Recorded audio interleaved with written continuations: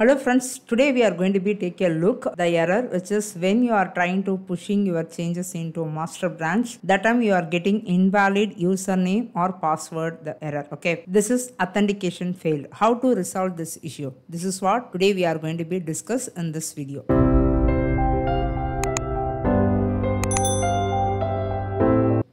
So come to the GitHub account. Okay, here click on this user icon, go to settings. Scroll down. Here you can the left side, you can final option, you can see developer settings, right? You can click on this. Here you can see the personal access token. Click on this arrow mark. Here you can see fine grained tokens or tokens classic. Here you can go to tokens classic. Here you can see I could not find any token before I was generated. So I have to create a new one. So click on this generate new token. So again you have to click on for the general use. So here you have to provide your password.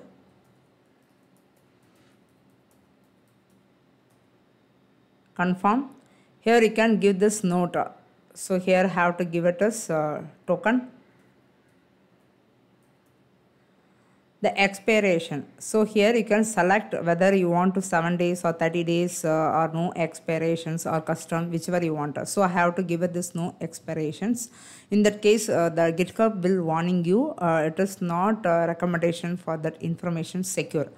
So in that case, you have to you can choose 90 days. It is good to go with this long days durations. Here you can select which are the things you have to provide the authentications. So I'm going to be select this one, repo and admin. If you want, you can check all those things. It is your wish. Okay, so user. So this is notification. This one it is not as required. So whichever important for maintaining the repo, I have to give it all those things. So Copilot, I didn't use that one. So project, admin.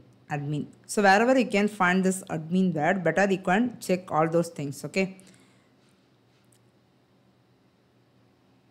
that's it. So here I'm going to be click on generate token. So here see the token has generated successfully. Okay, you just copy this one, go back to git bash. Okay, here again you can try to push your changes. See, you are getting again this failed to push. Okay, so in that case what you have to do, you have to set this command which is git remote set -url origin. So here what I have to do, you just copy and paste over here. So here you can provide your username. What is your username? So go back to your GitHub account. Here you can find this is the username which is NATASA Tech. So like this you can get your username in your GitHub account. Okay, so I just updated here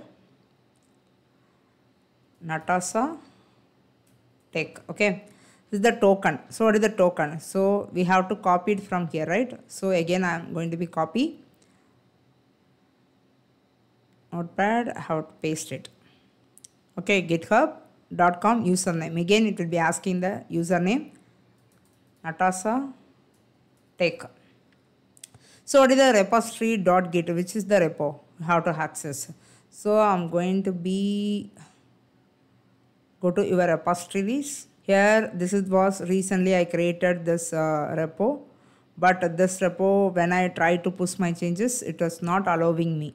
So here you can take this repo, or else what you have to do is just literally you can copy this remote add origin.